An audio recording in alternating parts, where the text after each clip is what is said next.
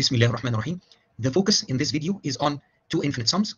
This is the first one, summation n from 0 to infinity of the trilogarithm evaluated at minus e to the minus pi times 2n plus 1, where n is the index of summation. The trilogarithm of z is given by the infinite series summation k from 1 to infinity z to the power k divided by k cubed. This is for a complex z such that the magnitude of z is less than 1. We have another infinite sum, n from minus infinity to infinity. The sum is parameterized by two parameters, b, which we see here in the denominator, and b is a non-zero real number. And then there is eta between 0 and pi, and we have it here in the numerator, which has cosine n eta. We will evaluate this summation first. This summation will provide us with a result that can be used in evaluating this other sum. To evaluate this series, we make use of the Poisson summation formula. We have two parameters, delta, which is a strictly positive real number, and omega, which is real. We have two sums that are equal to one another. On the left, we have summation k from minus infinity to infinity, g of k delta. If we define g as a function from r to c, g of alpha, where alpha is in r, is evaluated at k delta. We are evaluating function small g at all the integer multiples of big delta. And then we have this vector here, e to the minus I 2 pi omega k delta. On the other side, we have the amplitude scaling factor 1 over delta, and then summation n from minus infinity to infinity, all shifted copies of g of omega. So we have the copies of g of omega shifted to all the integer multiples of 1 over delta. Big G of omega is the continuous time Fourier transform of g of alpha. So these two functions, they are a Fourier transform pair. Because the Fourier transform can be defined in a number of ways, here we use this definition for the Fourier transform. G of omega is the CTFT of g of alpha, given by the integral from minus infinity to infinity g of alpha e to the minus I 2 pi omega alpha d alpha. Consider the function g bar of alpha, which is given by e to the minus 2 pi, the absolute value of b, and then the absolute value of alpha. And b is the b that we have here in our sum of interest.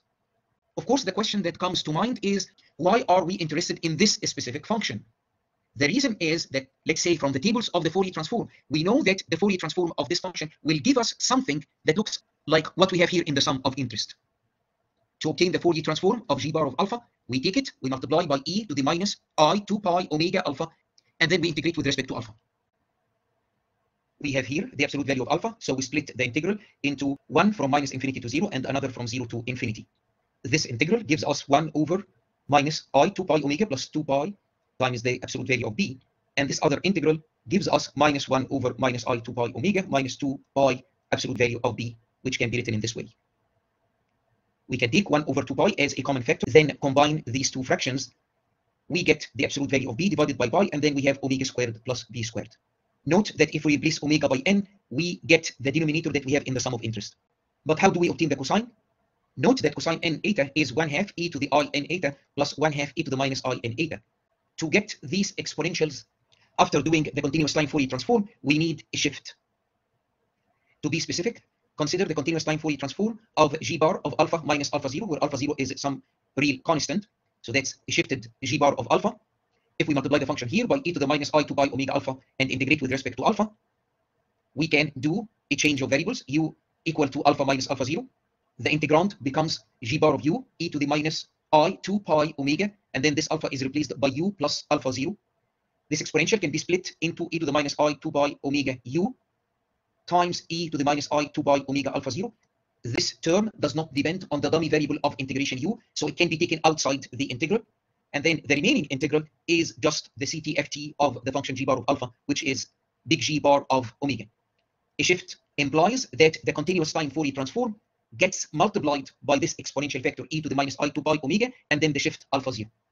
Thus, our function g of alpha, which we will use in the Poisson summation formula, is g bar of alpha, which is e to the minus 2 pi, the absolute value of b, the absolute value of alpha. But we will have two versions. One of them is shifted by eta over 2 pi, and the other is shifted by minus eta over 2 pi.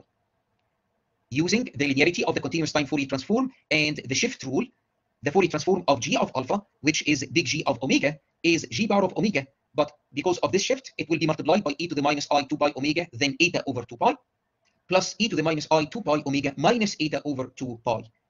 This here is e to the minus I omega eta, and this one is e to the I omega eta. When these guys are summed together, we get 2 times cosine omega eta. This is big G of omega. Now we use small g and big G in the Poisson summation formula. We set big delta equal to 1 and omega equal to 0. If we use these, then we have summation k from minus infinity to infinity small g of k. And on the right hand side, we have summation n from minus infinity to infinity big G of n. Here is small g of alpha after replacing alpha by k. And here is big G of omega after replacing omega by n. On the right hand side of the Poisson summation formula, we have the sum of interest multiplied by 2 the absolute value of b over pi. So the sum of interest is equal to pi over 2 times the absolute value of b, and then this infinite sum here. We have expressed an infinite sum in terms of another infinite sum. So where is the benefit? The benefit is that this summation is easy to evaluate. We can write down this summation, as we will see, as a geometric series, which can be obtained in a closed form. So the idea of the Poisson summation formula is that, yes, we have two infinite sums on both sides, but it may happen, and this is our case here, that one of the infinite sums is manageable. We need now to evaluate this sum. We have an absolute value here of 2 pi k minus eta. So this is equal to 2 pi k minus eta if 2 pi k minus eta is greater than 0. And this absolute value is equal to minus 2 pi k plus eta if 2 pi k minus eta is less than or equal to 0. 2 pi k minus eta greater than 0 implies that k is strictly greater than eta over 2 pi. Recall that eta is greater than or equal to 0, less than or equal to pi. This condition means that k is greater than or equal to 1. We have another absolute value here. So this is equal to 2 pi k plus eta if 2 pi k plus eta is greater than or equal to 0, minus 2 pi k minus eta if 2 pi k plus eta is less than 0. This condition implies that k is greater than or equal to minus eta over 2 pi. So here, if eta is pi, then this is minus 1/2. If eta is 0, then this is equal to 0. So this condition here is equivalent to k greater than or equal to 0. What we will do is that for this term, we split the sum into two sums, one from minus infinity to 0, one from 1 to infinity. In this summation here, from minus infinity to 0, we take this guy with a minus sign, so we put here eta minus 2 pi k. When k is from 1 to infinity, we put 2 pi k minus eta. Then to sum this term, again, we have two sums, one from minus infinity to minus 1. And in this summation here, we put minus 2 pi k minus eta, or we can put 2 pi k plus eta and then eliminate the negative sign here. And then the fourth sum is a summation k from 0 to infinity of what we have here. We can replace k by, say, minus m in this summation and by minus b in this summation, so that we have all our sums with non-negative or positive summation indices. That's it. Now, from this summation here, we can take e to the minus the absolute value of b times eta as a common factor. Then we have a geometric series. We have e to the minus the absolute value of b times 2 pi, all raised to the power m. And the summation here starts from 0. So this summation is 1 over 1 minus the ratio of the geometric series, which is e to the minus 2 pi, the absolute value of b. Here we have e to the power eta times the absolute value of b. This term does not depend on the summation index k. It can be taken outside. Then we have a geometric series, e to the minus 2 pi, the absolute value of b, all raised to the power k. Because k starts from 1, our result is the ratio of the geometric series, e to the minus 2 pi, the absolute value of b, divided by 1 minus the ratio. Similarly, we can evaluate this summation and that summation. Note that all the denominators are exactly the same. These four results can be combined. In the denominator, we have 1 minus e to the power minus 2 pi, the absolute value of b. And then in the numerator, we actually have this term appearing twice, and these two guys appearing twice. So we can multiply by 2 or eliminate this 2 in the denominator. And what we have in the numerator is e to the minus eta, the absolute value of b, plus e to the absolute value of b times eta minus 2 pi. Multiply the numerator and denominator by e to the minus pi times the absolute value of b. If we do this, the denominator is e to the pi, the absolute value of b, minus e to the minus pi, the absolute value of b. And this is exactly 2 sine pi, the absolute value of b. When we do this multiplication in the numerator, we will get e, and then here we have the absolute value of b times pi minus eta. The other exponent is exactly this, but with a minus sign. So what we have here is double the cosine of the absolute value of b times pi minus eta. We can actually remove the absolute values because the cosine function is an even function, and x sine x is also an even function. This is the result that we have.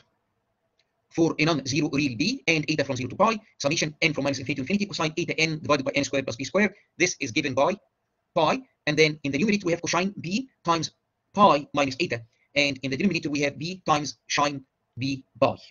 And of course, 1 over sine can be written as cosec. Let's investigate two special cases. If eta is equal to 0, cosine eta n is equal to 1, and we have summation n from minus infinity to infinity, 1 over n squared plus b squared. This is equal to pi. Then eta is equal to 0. This will be cosine b pi over sine b pi. So our result will be pi over b cotangent pi b. If eta is equal to pi, cosine pi n is minus 1 to the power n. In the denominator, we have n squared plus b squared. If eta is pi, we have cosine 0, which is equal to 1. Thus, our result is pi over p sine pi b. Sometimes we are interested in the sum from 1 to infinity rather than from minus infinity to infinity. Note that the summand is an even sequence. So this summation can be written as the term when small n is equal to 0.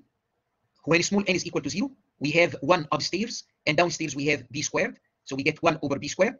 Then we have double the sum of cosine eta n over n squared plus b squared, but now small n is from 1 to infinity. To write down this sum, just move 1 over b squared to the other side, and then divide both sides by 2. If eta is equal to pi, this cosine is equal to 1. We have pi over 2b, and then 1 over sine pi b minus 1 over 2b squared. This summation becomes sum small n from 1 to infinity minus 1 to the n over n squared plus b squared. If we move this minus 1 over 2b squared to the right-hand side, and then multiply both sides by 2b over pi, we get this useful result. 1 over sine pi b is equal to 1 over pi b plus 2b over pi, summation n from 1 to infinity minus 1 to the n divided by n squared plus b squared. Let's now move to our second sum of interest involving the trilogarithm. We have the sum over non-negative integer n of the trilogarithm of minus e to the minus pi to n plus 1. The magnitude of the argument of the trilogarithm is strictly less than 1. We can employ the series expansion. The trilogarithm of z is summation k from 1 to infinity z to the power k divided by k cubed. In other words, we convert the single sum into a double sum. We have the original summation here, and we have the series representation of the trilogarithm. If we have a look at the summand, it depends on the two indices n and k. The dependence on the index n is interesting. We just have e to the minus 2 pi k, all raised to the power n. The sum of this quantity is a geometric series. We can evaluate the sum with respect to n, but the summation with respect to n is the outer sum. Are we justified in swapping the order of summation so that we can carry out the sum with respect to n first? Let's recall Fubini's theorem. So if we have two infinite sums over indices, let's say n and k, like in our case here, and we have a summand, let's call it g of n and k. Is this double sum equal to the sum of g of n and k, but we do the sum with respect to n first, then with respect to k? Do we have equality here? Fubini's theorem provides a sufficient condition that validates the interchange of the order of summation, and it tells us that we need to check the double sum of the magnitude of g of n and k. The magnitude is real valued and non-negative. Tonelli's result is that this double sum is equal to that double sum if one side is finite, the other is finite and is equal to the exact same value. If one side is plus infinity, the other is plus infinity. So if we go back to our sums here, which do not have the magnitude, Fubini's test is that we will investigate the double sum applied to the magnitude of the summand. If we get something that is finite, then we are justified in doing the double sum in any order of our choice. What I have just said is applicable to interchanging the order of integration, or interchanging the order of integration and an infinite sum, or interchanging the order of integration and an expectation, and so forth. Let's go back to our problem and investigate the double sum applied to the magnitude. The magnitude of minus 1 to the k is 1. This is a real valued positive number, so its magnitude is itself. And then we have also a real positive number in the denominator, which is k cubed. By Tonelli, we can do this double sum in any way of our choice. If we do the summation with respect to n first, and as I said, we have a geometric series, so the summation with respect to n yields 1 over 1 minus the ratio of the geometric series. Then we have e to the minus pi k over k cubed, and the sum with respect to k. Let's multiply the numerator and denominator by e to the pi k.